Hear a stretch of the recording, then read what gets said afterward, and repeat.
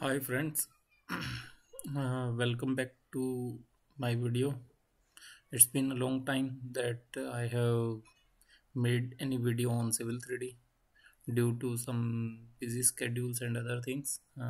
I'll not get a chance to make videos, but from today I'll start it again and share my knowledge with all of you guys. So our today's topic is related to how to import KML file into Civil 3D. So I'll open Civil 3D and I'll show you how to do these things. So once this is the raw one when you have open the Google Earth. So on this way from the 3D path you have created a path. So I'll start from this point.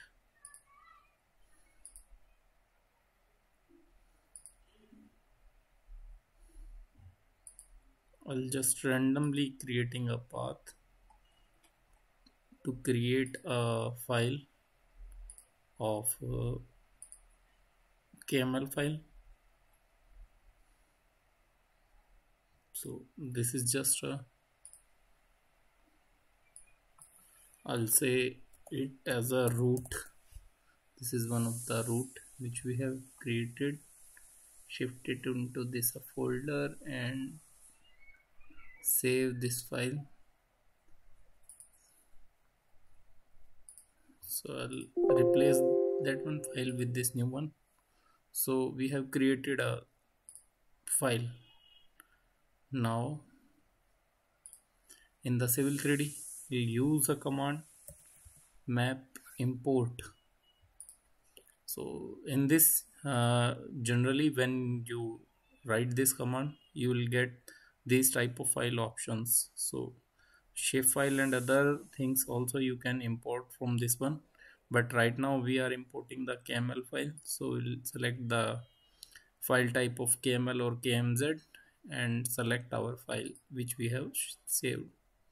So press OK and we have select nothing from there and just press OK. So you can see like this is the object which we have created, this is the root which we have created, and this one should be imported in Civil 3D.